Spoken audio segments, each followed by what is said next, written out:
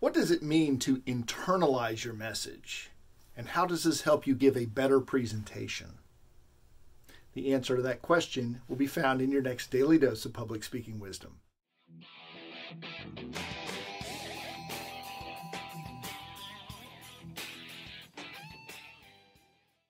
A common mistake that presenters make is they try to memorize their speech.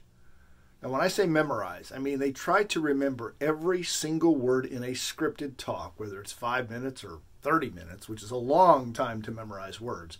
But they try to memorize every single word and repeat it the same way every time. This is not effective. It does not work well. Why? Because when you're so focused on memorizing each word the same way every single time, you have an internal focus.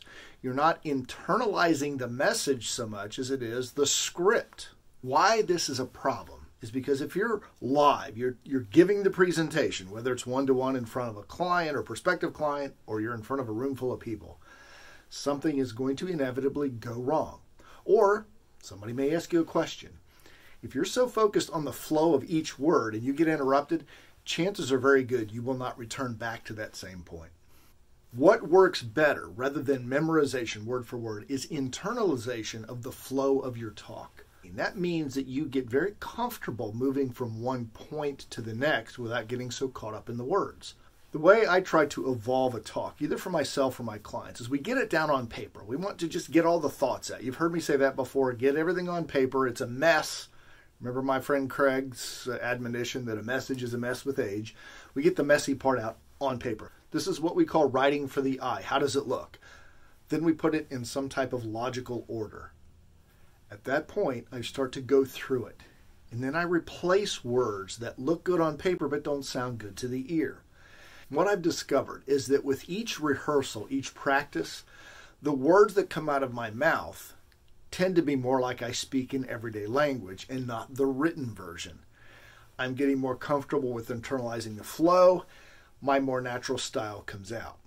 The only way I can get to that point is with repeated practice. I won't beat you up on that point in this video. You've heard me say that before. You know you've got to practice. But one of the huge benefits of repetition, of rehearsal, is that you get more and more comfortable with your own style and how you'll say something.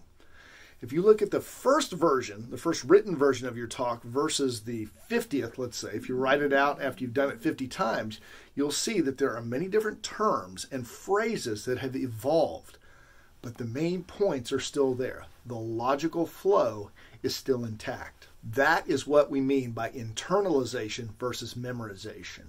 Get comfortable with the flow of the concept, the main point, the supporting points, the opening and the conclusion, but don't get hung up on specific words. When you do that, you just can't get out of your head. You're always thinking, what was I supposed to say next? Was it this word or that? And audiences can feel it. You don't connect with them, and it's not as impactful as it could be. With internalization, you've got the idea of what's coming next, and sometimes you'll say something brilliant in the spur of the moment that you've never said before, and it's perfect for that situation. So stop memorizing, start internalizing, and watch your impact grow. See you on our next Daily Dose of Public Speaking Wisdom.